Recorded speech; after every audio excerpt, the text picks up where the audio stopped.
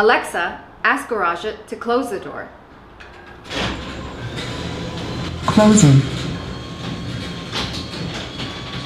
Hello and welcome to HomeAutomationX. Today we're going to review how you can control your garage door using your phone.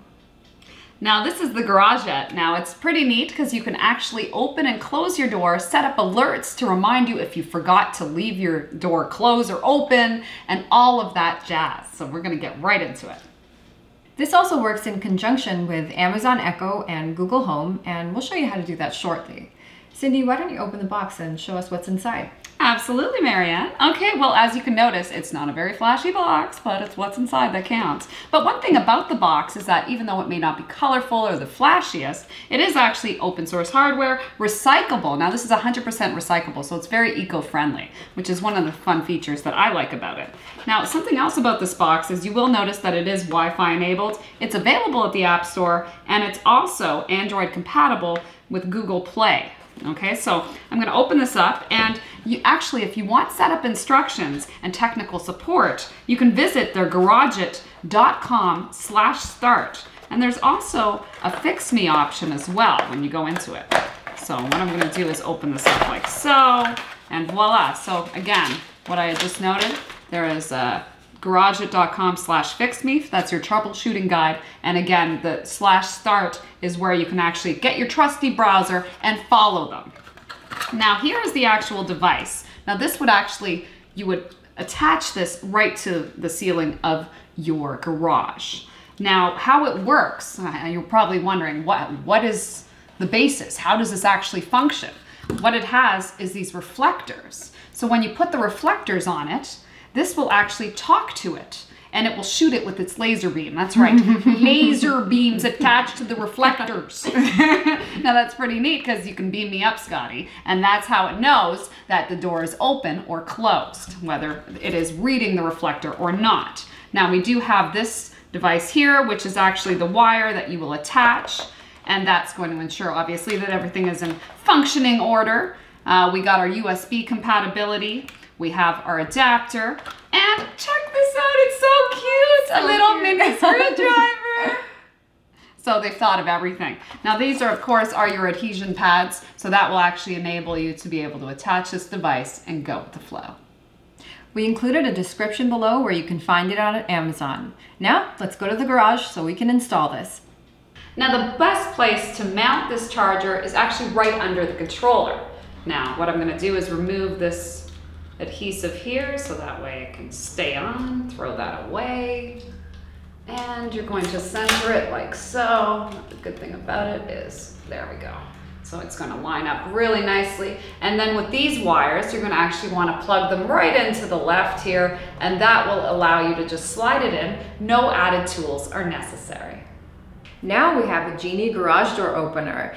It's the latest model, which doesn't allow for other push buttons to be used with it. They are very proprietary. In most cases, you would simply be connecting the wires to the opener, but however, there is a little bit of a workaround involved with this one.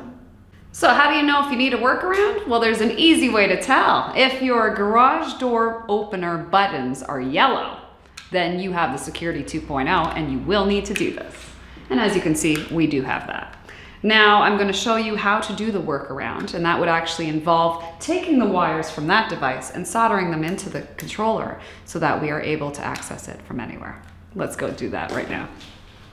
As you can see here, we have our remote with our 3 buttons and the 3 switches on the back, and we attached our 2 wires here right to the middle one, and this is the piece that's going to connect into the Garadget.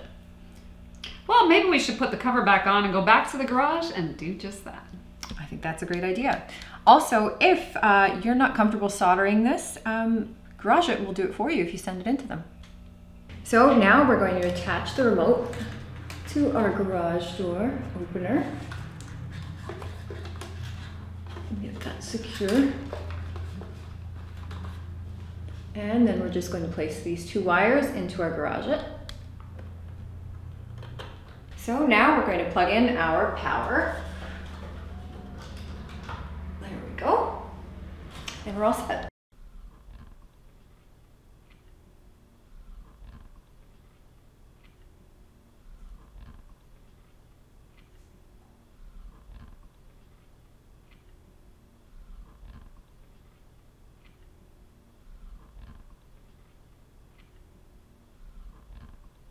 Now let's follow through on our app. So what we're going to do is we're actually going to go to our Garadget, and there's a login, so I'm just putting that in. Now no door is present, so click Add Door at the bottom of your screen there.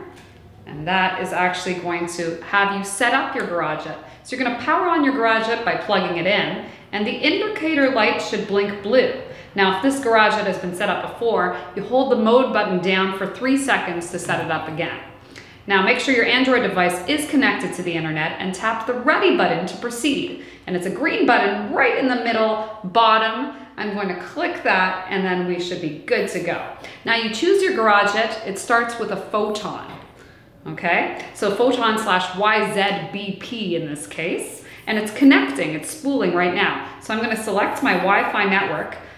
Ours happens to be blah, blah, blah. I know, very, very creative name. So I'm going to enter my Wi-Fi password, and then I'm going to press connect. So now your Garadget is connecting to blah, blah, blah, and it's configuring your device Wi-Fi credentials. It's connecting to the Wi-Fi network, and it can take about a minute for this whole process to ensue. So now it's waiting for the device cloud connection and verifying the product ownership. Once you're in, you're in. Setup completed successfully. You get the check mark of approval. You click done, and now it's taking me to the garage. So I want to open the garage. So let's click on the door actually to close it because it is open right now. And here we go. It actually gives you a rundown of how much percentage it is until the process is complete. So it's telling me now 99% closed and we're good. Excellent. So it's really neat. Now it's completely closed. Now we're going to click on it again to open it. All right, here I am.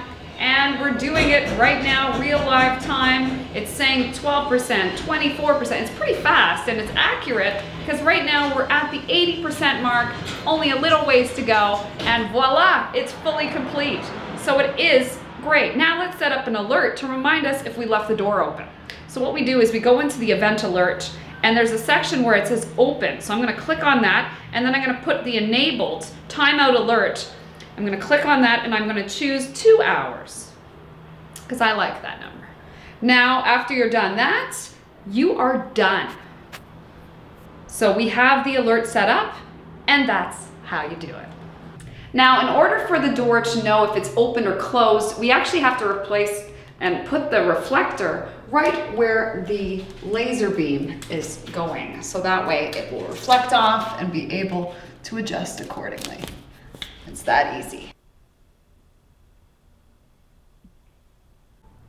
You can set up an Alexa skill to control your Garadget or use IFTTT. Alexa, ask Garadget the status.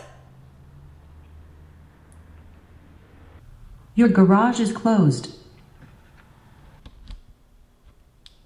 Alexa, ask Garadget to open the door.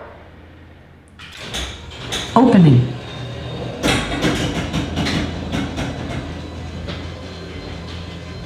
Alexa, ask Garadget to close the door. Closing. Now remember, if your garage door opener buttons are yellow, you're going to need to do a workaround, and you're going to need to go on this side right here.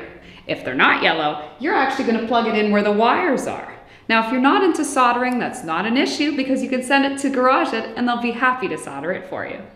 I really like the Garadget. They mailed it to us so we could do a review on it. It's pretty simple to set up and very easy to use. You can find it for $89 on Amazon, and we posted a link to it in our description below.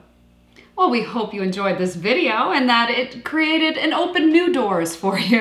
As always, thank you for watching, and make sure that you subscribe to our HomeAutomationX YouTube channel, that you follow us on Instagram, that you like us on Facebook, and that you shoot us some comments and questions. Thank you for watching.